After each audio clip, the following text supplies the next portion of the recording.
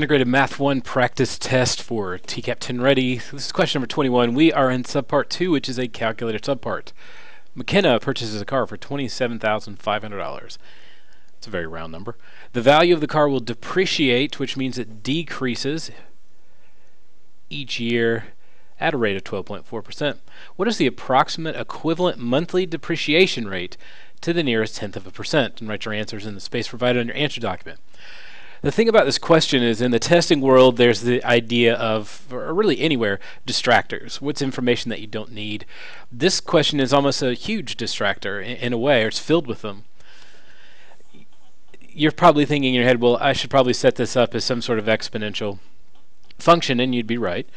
And you might say, well, I know about exponential functions. I know that I need to start out by putting the original amount here, principal, ready to go. I know that depreciation means I'm going to decrease, so I'm going to 1 minus 0.124. That's the whole thing I'm dealing with. And then it's monthly, so I need to divide that by 12, and since I'm doing it 12 times, I'll do 12 times whatever the term is, and then that's it, right? But that's not even what the question is asking you. It simply wants to know, if you have 12.4%, what's the equivalent monthly depreciation rate? So they just want you to talk about this. And since they want it in tenth of a percent, you didn't even have to convert it into a decimal. Thanks. It's super annoying.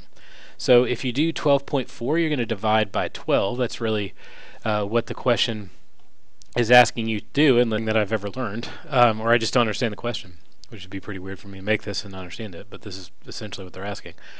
So I have all this, and then I just do 12.4 divided by 12,